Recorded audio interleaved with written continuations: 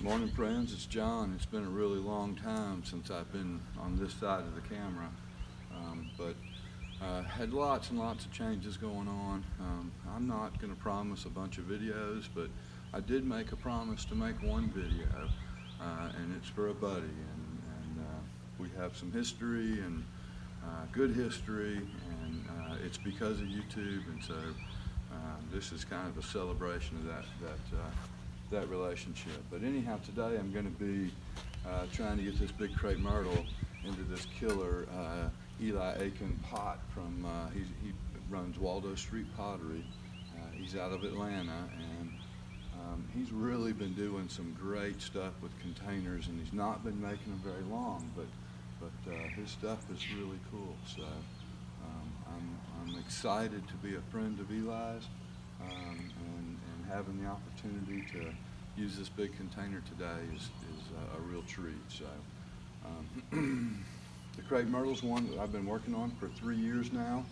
I'll show you, the buds are just busting out, so it's time to get this work done. If I wait any longer, it's going to be too late, but I've got a lot of hard work to do today. These are in clay root ball. The root balls still have a lot of clay in them, and also some of them, this one in particular, seems to need some cutting across the base. So it's going to be a big challenge today to do what I need to do to get this tree into this container, but I think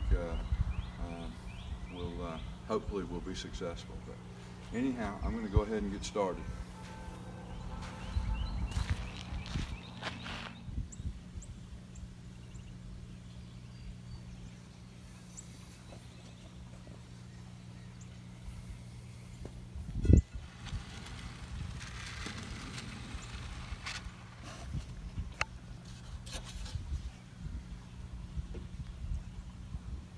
"18-inch saw blade."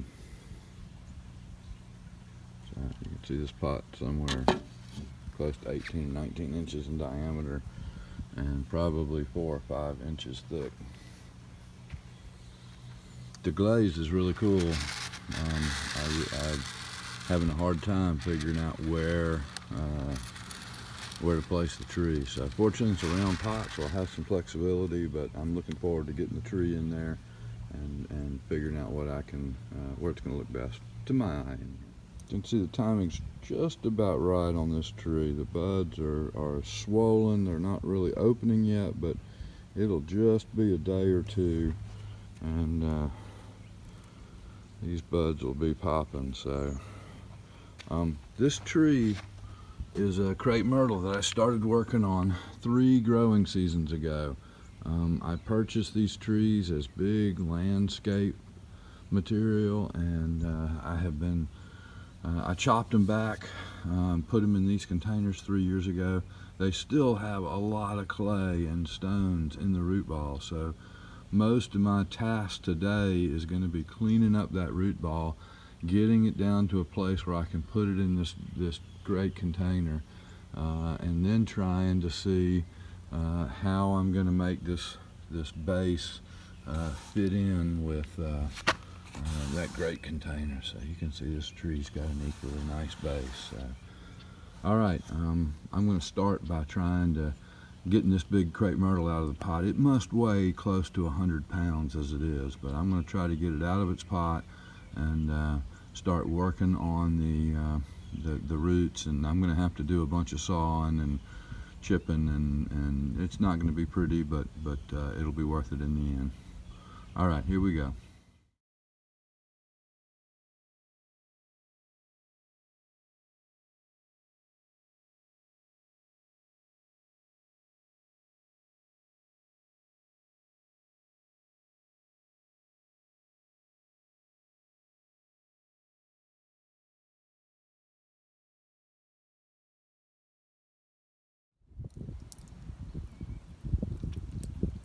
All right, in that time-lapse video, what you saw me doing was basically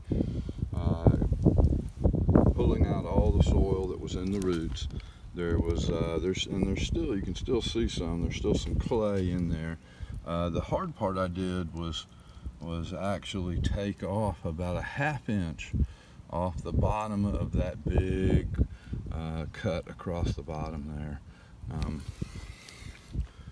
Not sure you can see it, but that cut's about the size of my hand.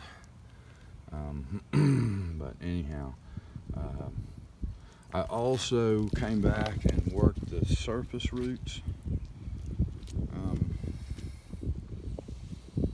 so that I could improve those. I cut a lot of roots. This tree had a lot of roots that were growing straight up, actually, because it was, when I actually got it, it was buried about this deep. So many of the roots were growing up. So I pruned those, got those out of the way, and hopefully I've got the root ball small enough that it can go in that pot back there in the background. Let's find out.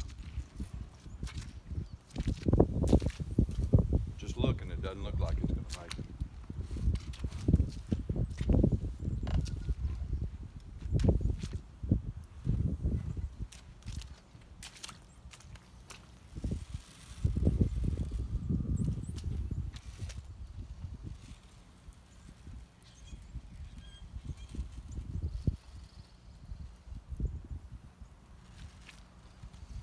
Going to be really tight, and it may never come out of that pot if I put it in, but I think I can get it in there.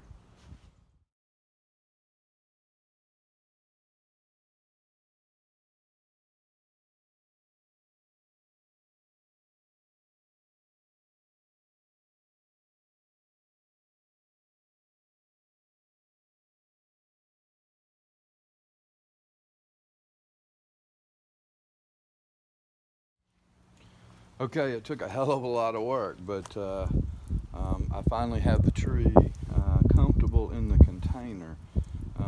Now it's always difficult to find the best front for a round container, but I've been looking at this one, been looking all around. Got a couple interesting places. I like the change in the glaze from here to here. Again, just some more of that kind of change, and a little blue to green. I think my favorite part of the container, though, is right here. It kind of mimics backwards repeats the spread of the root. So I think I'll choose this as the front of the container, and I'll finish repotting.